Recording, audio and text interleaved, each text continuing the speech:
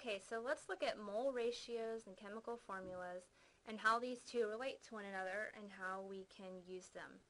Basically, the relationship is that the mole ratio of elements in a sample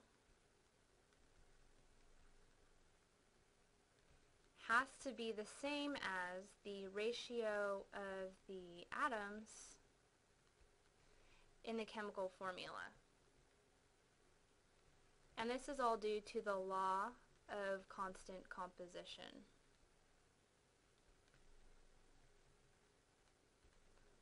So what does this mean? Well, let's say you have a glass of water, and that water is just sitting there. It is H2O. It is not changing its composition. You will always have 2 hydrogen atoms for every 1 oxygen atom.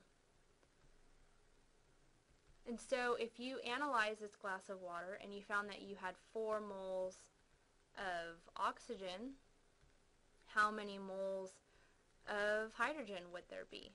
Well, you can find that based on this ratio. So for every mole, so 4 moles of oxygen, and you wanted to solve for moles of hydrogen, that has to be the same as 1 atom of oxygen for every 2 atoms of hydrogen.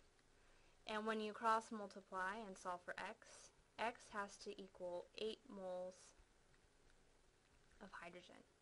And that should make sense. So this concept is the same for any situation, and so we can look at problem 1 here.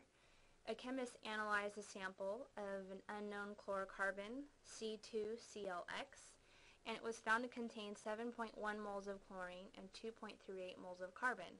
Well, we can just go ahead and set up our ratio.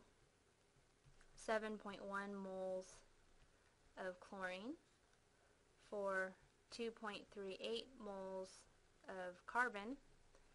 That has to be the ratio. That ratio has to be followed in the chemical formula. So X atoms of Cl for every 2 atoms of carbon. When you cross multiply and solve for X, you find that X equals 5.97 atoms of chlorine. Well, you can't have 5.97 atoms, but you can round up to 6.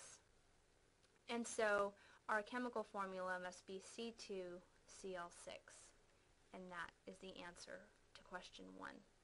What about another scenario here in problem 2? Calcium carbonate, and we're given the formula is the main component of eggshells, pearls, and chalk. An analytical chemist determined that a sample contains 14.7 moles of oxygen, and we need to find how many moles of calcium there are. So we can set up the same sort of ratio.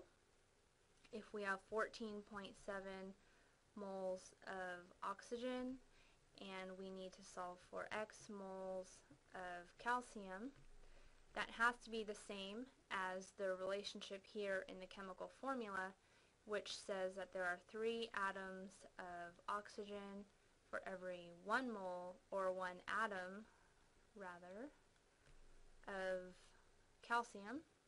And when you cross multiply, you find that 14.7 must equal 3x.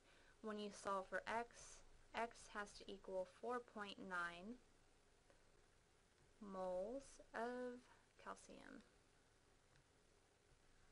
And that's the answer. So you can use mole ratios to determine chemical formulas, or chemical formulas to determine how many moles there are in a sample, and this is all based on the law of constant composition.